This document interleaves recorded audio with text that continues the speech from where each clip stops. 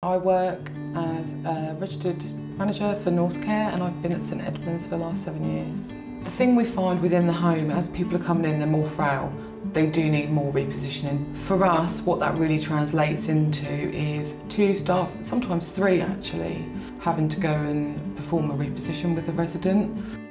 What we've seen is a huge transition now into pressure ulcer prevention. The right equipment is really essential. It just makes life easier.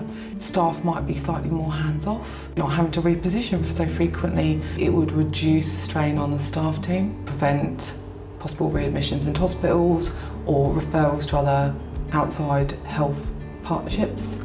Side bolsters are probably one of the more unique features. What we found is the resident we're using the mattress with has had a stroke. So they do have a lean to the left, but side bolsters just give that little bit of extra padding.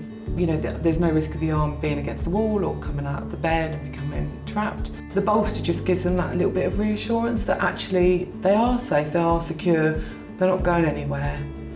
The other additional feature is that actually if you are helping someone come off the bed, it comes down really, really swiftly. The heel offloading is one of the best bits. I love the simplicity of it. No more boots, no more other positioning aids. You've got the ability to take down a different cell. It's not limited to one area.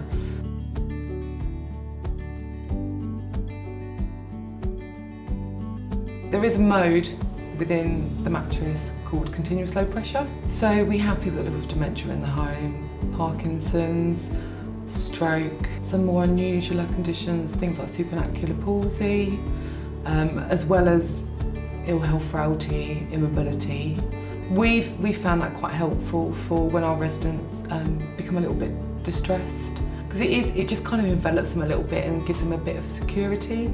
This mattress is super whisper quiet. You can't feel it vibrating on the bed. It's fabulous, it's a really good piece of technology.